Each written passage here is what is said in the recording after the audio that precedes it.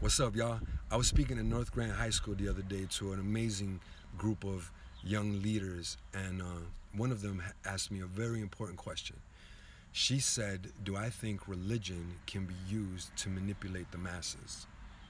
Of course. Absolutely. Has religion been used to manipulate and enslave the masses, to make them commit murder in the name of God, which is happening right now? Look around us, look at the news, look at the last couple thousand years. Happens all the time. Religion absolutely can be used to manipulate us, but that doesn't mean God is not real.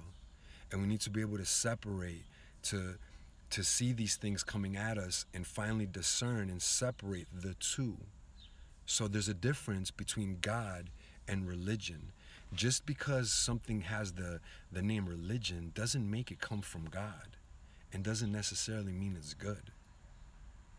So we should be very aware of different religions and question if they come from God or not.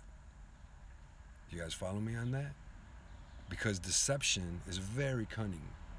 People have deceived people and enslaved us, put us into mental plantations for thousands of years.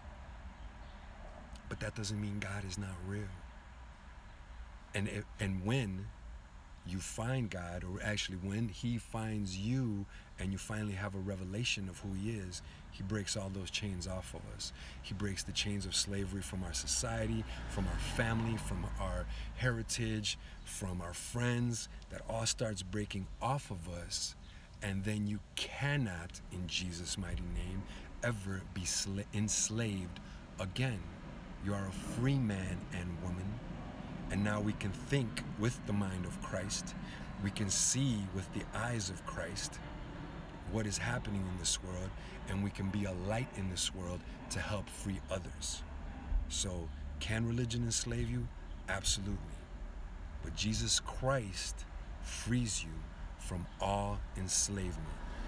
People tell me all the time, like, God doesn't have a religion. True, but He has a son, and His name is Jesus. And He is ultimate freedom. He is ultimate love.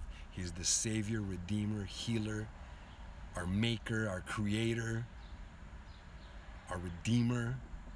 He is all. In Jesus' mighty name, believe the gospel.